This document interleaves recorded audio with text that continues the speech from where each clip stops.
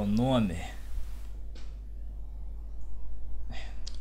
What kind of logo is that? Cook. I have no idea. But look at this cutscene.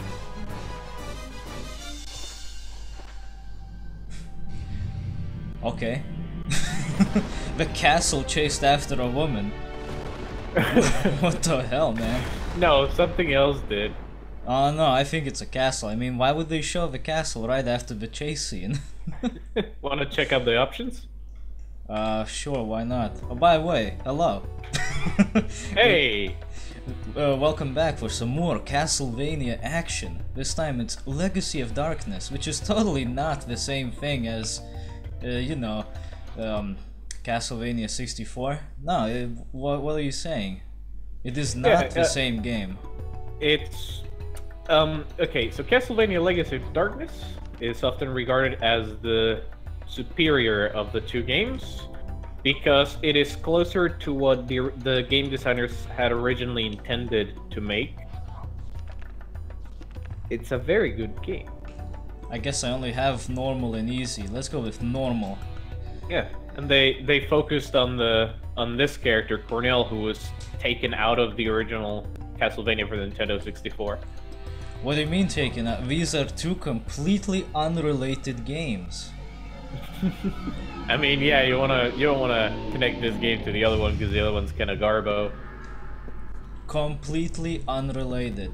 Well, anyway, while the cutscene is playing, hello, my name is Walter Richards from DaGameTrain, and this is Castlevania Legacy of Darkness 64. You're with co-host Jack. Yes, the Game Train's topmost expert on everything Castlevania. Castlevania autism engineer as well. Yeah, that also works. I really love the cutscene. So you can tell already why switch to this game immediately. Like, this game started off with cutscenes, so I was like, yeah, this is a real game. And I started playing it, and I stuck with it. Man, the graphics and the environments look so remarkably similar to Castlevania 64. But how can it be? They're completely unrelated. Yeah, just ignore it. Let's just forget Castlevania 64 existed, because this game also includes the campaigns from that game, so like, really does, like, it's a reboot in every sense. I often consider Castlevania 64's assets to be Legacy of Darkness assets, just misused. Yeah, who made Castlevania 64 anyway? Fans? Yeah, probably. Look at this. It's a dude with wings. I guess he had one too many Red Bulls, and now they stopped disappearing after usage. Also, that's a that Coffin. woman was the one from the cutscene. That's a woman? That looked kind of like a dude, like an anime No, that was dude. That's oh my fucking god! Don't get me started with that. Well, can you blame me? Anime men look a lot like anime women. And he's awoken. But that's the fake Dracula from 64. Not anymore, it's not. Oh, this is continuity errors. No, I love this particular part of the cutscene because there's a little throwback. There's a little throwback to the beginning theme from one of the other Castlevania games. Those fucking skeleton models. What is he doing? Why is he slapping the house? And that other skeleton in the background broke apart. Check out Bruce Lee's sick moves. Wait a minute, wasn't he dead by this point? This is Bruce Lee's ancestor, Cornell. Cornell Lee. Cornelli. Cornelli. So this is Cornholio. And as you can see, he tried to step into the rabbit hole house, but something fell down and he got scared. So instead he picks up the shiny pendant. Well, I guess I won't be looting this place. I might as well take this. Finders keepers. All jokes aside, though, this is technically the same thing as Castlevania 64. Two games are carbon copies, with 64 being the unfinished tech demo of the two. Yeah. Yeah, and this game also addressed a lot of the issues involving the camera. Like we'll probably see that. Oh, I hope. I mean, I played this before, but I forgot. I forgot a lot of things. I mean, what I like about this game is that it actually focused on the story. The previous one gave you like a shitty intro cutscene, like that lasted like 5 seconds. Yeah, the fucking Schneider, the yodeling Meister. Courage, courage, don't abandon me, or whatever it was. Yeah, strength, courage, don't leave me, or something like that. Oh yeah, yeah. And then we just went yodeling through the woods. Yeah, do keep in mind, this game released in like... It's in the same year. The exact same year, just like later in the year. I think Castlevania 64 released in like, what, March or May, or one of the two. And like I said, Darkness released in November or so. And there it is, it's the prequel. We go back 8 years in time. Hey, you read that from the screen. Nah. You piece of shit. Look, the information's Young warriors risk their lives battling against the devil. They know the way. They know the way. Well, there it is. That's the way to the castle. Who is this asshole taking us through the river Styx? I don't know. He has some problems with his body. Look at that. He is thin. God. Why are we taking a boat to a boat? Oh, that's a boatman of like hell or whatever.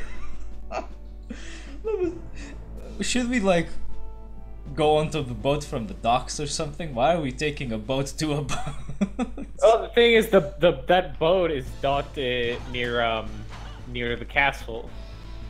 Oh god, now I gotta remember the controls. I don't remember how to play. Well, I really like the attack. And the spoopy ship also helps with the mood. But then we ruin it with this. Yeah, then you ruin it with that. The fastest method of travel in the game. Well, the convenient thing now is that in this game, you already automatically lock on. The lock on button from before is more like a lock on suggestion for the camera. Yeah, and what all it really does is it doesn't even lock on unless it's required. Like there are some boss fights that all like. Yeah, they lock onto the weak spots. I think. Yeah, but here the lock on button is actually for just turning the camera around. Yeah, turning the camera around to where the character is facing. Yeah, which is convenient, I would say, because that was sorely lacking in the 64. Especially in areas like the castle gate, where it's really narrow, you need to turn around to see what the hell's going on, but you have no way to do it without switching to some awkward camera angle. I'm just breaking crates here. Ritual. I recall that Cornell has some interesting abilities that other characters don't possess. Yeah. Like for example, we can already see that he uses his hands to attack, but it's not a melee attack. He shoots. I think the game calls them like magic scythes or something. Fuck, what's the name? I don't remember. They describe them as blades of energy, but the attack has an actual name: energy bolts. Oh, energy bolts.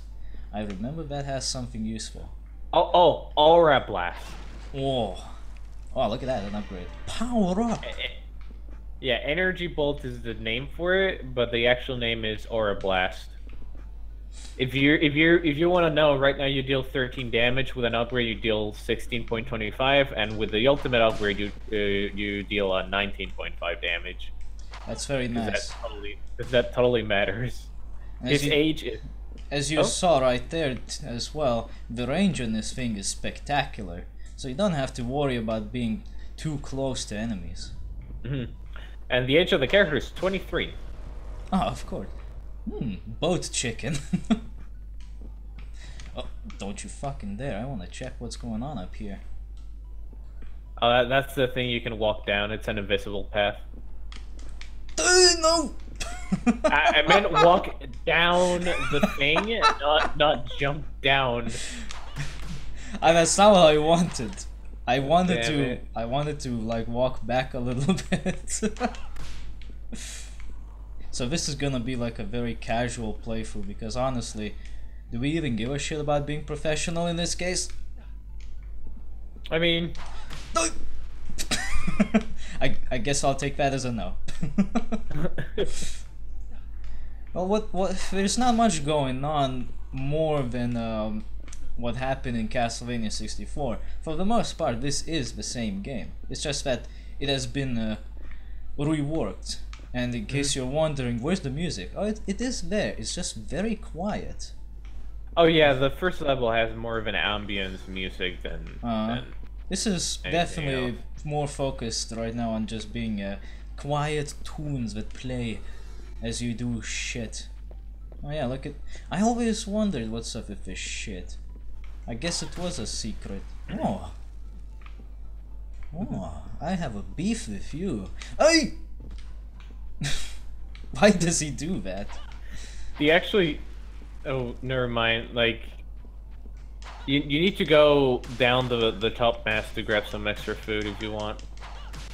But here's the thing: this game actually, like in this game, the clock actually matters a lot more. Like, but not in this character's playthrough, I think. No, it does. It does? A little bit, yeah. So, in the previous game, I think the clock didn't matter as much as it does in this one. You could get one of the... There's like a mini boss fight before Dracula that is Renan. If you spend too much gold with him, he appears as a demon and tries that to... that pretty much guaranteed that Butter Jesus would lose because he wouldn't have enough time. You wouldn't have enough time to get to him. Yeah. Let me just take this. So the issue in this one is on top of Renan, you also have another time-based thing. Like, I don't think the clock starts counting until after you finish the villa level, or like after you started. Actually, I don't know. Like the clock doesn't tick for this one because they let you figure out the controls. Well, it does. It just seems to be slower, maybe. I don't know. No. I mean, it's evidently moving, but I mean, it doesn't count towards the bad ending. Oh, okay. Also, another neat thing is that you can adjust the camera zoom with the right analog. Well, in my case, the right analog, because I recall the N64 controller doesn't have more than one analog. Oh yeah, you have controller camera. By the way, you can also slide. Yes, something that I need to remember because that turned out to be very useful in a previous game's final boss. Get out of here, skeleton. What the fuck's wrong with you? And weapon upgrade, like grabbing more of the same item, like weapon. Yeah, the sub-weapons also get upgrades. You can see that by the number 1 that's on the axe. Yeah, a maximum of 3.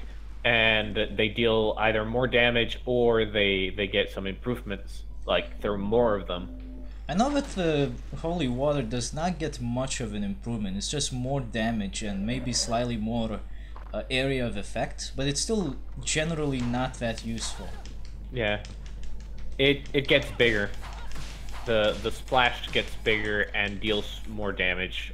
The axes are definitely useful. I found them most useful for some of the larger enemies and bosses.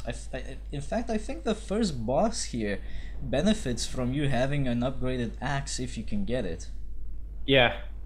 Yeah, it definitely does. The first boss here actually took me by surprise. When you finish the playthrough of this game, you unlock hard difficulty. I was telling Wilder he should like artificially enable it through cheats, but Fuck it. Who cares? We can do it with yeah. other characters. What the hell? There's a big hand. A big hand. Fucking Battletoads. How the fuck did the hand fit through there? It clipped. It clipped. Didn't you see? It just no clip through the wall. Motherfucker. Fucking cheaters. I knew it. You know, you can see that the water is flooding the boat, but does it really raise the water? I can't tell that it does. But do you know the speed at which it does it? It's all this all artificial thrill. It's to like get your ass moving. I noticed it pretty quickly that it was super slow because I had fallen. Oh shit! I accidentally took the wrong thing. Fucked up. I had accidentally fallen down there a few times, and every time it was the same level. So I figured, oh, it must be just there for the hell of it. Monis. Try interacting with that chest. Oh, it actually is interactable? I think so. Like most weird items, like objects around, you can like get something out of. No, okay, this you doesn't can't do out of that anything. one. But yeah, most of them do, like statues and stuff like that. Yeah, actually, this is how I figured out something. You remember that statue in the 64 playthrough that had the cross that I couldn't pick up? Yeah. I had to interact with the statue's base to get it. But how the fuck are you supposed to know that? It's like the cross is right on top of it. And you sank the ship. Good job. Yeah, I'm already at the dock, so it's okay. Yeah, that starting sequence freaked me the fuck out when I like that the sinking part freaked me the fuck out when I was in elementary school. Cornell's purple sleeve has some interesting symbols on it. It kind of reminds me of stuff you would see in a Zelda game. Oh yeah, yeah. He works he's wearing really weird clothes, but it's because he looks like an elf too. Yeah, he's a man beast. Actually, you can turn, but I don't advise you do it. Here's the motherfucker right there. Oh, I hate that stupid move so much. Oh yeah, because it's not it gives you barely enough time to crouch. I just don't know how you dodge it. It never fucking dodges. You have to crouch. You have to crouch for that? Yeah. What? But it looks like it's grabbing you by the feet. Yeah, no, that's the Don't finger. fucking spit at me. Yeah, boss fights already. Oof. I did it again. Don't look at me like that, you motherfucker. Can you fall off a ledge here? No. Oh fuck. I hate that move so much. I'm not a big fan of this boss fight, to be honest. Yep. I don't mind it, but it gets really annoying. The easiest way to defeat it is by turning into a man-wolf and just start beating the shit out of it. But like, there's really no point, because here's the only issue I have with the whole man-wolf power thing. It drains your jewels like crazy and you can't turn it off. Yes, exactly. You cannot turn it off. Which is annoying if you turn it on at the bad time, where there's nothing going on. Your gems just get drained instantaneously. That said, you're not as reliant on your jewels or side items as Cornell as you are with other characters, so I guess that's... Because, like, his main attack is already ranged. Yeah. It's pretty fucking good. The only character that has a melee weapon per se is Schneider. Everyone else has some sort of a ranged weapon. Even Cornell here is ranged, even though he's using his hands. Yeah, and I mean, what's it? Henry gets the. By the way, you're gonna meet Henry in this playthrough. Oh yeah, you meet him as a little kid, actually. Yeah, Henry's gun is actually a reworked version of the revolver Collar was gonna get in the original. From Revolver Ocelot. Yeah, he was gonna have a revolver and a chainsaw. No, a shotgun and a chainsaw. And the shotgun got reworked into the revolver he uses, like Henry uses. Okay. So here's the first encounter with a giant skeleton. The skeleton looks a lot better, and the game also runs a lot better. He is still surprisingly not interesting. It's the same boss as before. There's nothing new here. Don't dodge me, you bastard. Oh, money. It's still pretty good. Slightly Like, different music. Yeah, and you're not dealing with a stupid what's it? The fucking bikes. The bikes really weren't that bad. No, I just don't like them. They're just and just keep going around. Hate them. You don't like bikes? Boinks, no. Unfortunately, we can still expect crashes, but this is not the game's fault. This is more of a emulator's problem.